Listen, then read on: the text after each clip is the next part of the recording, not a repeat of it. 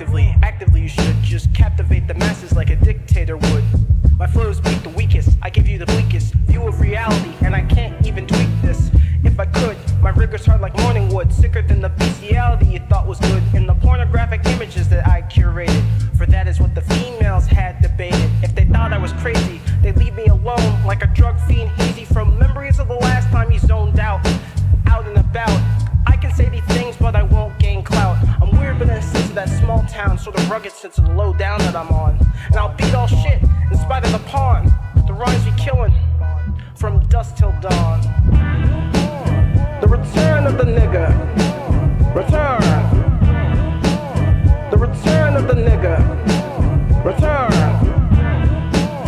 The return of the nigga. Return.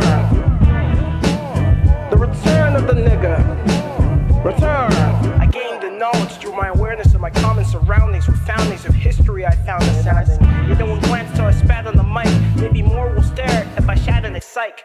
I wouldn't do that, not to dirty the stage, so I bring my magic to you just like I'm a mage, and I amaze you with spells and hexes galore. A lyrical implants that you'll often implore for core concepts of the humane mass, or maybe bars to make you insane with laughing gas like Joker to Batman, except sedation type, the equivalent to weed without the marijuana hype. Sit, relax, listen to my own 16. I'll cut through your ears like a knife to the spleen or the heart, with the rap that we call art.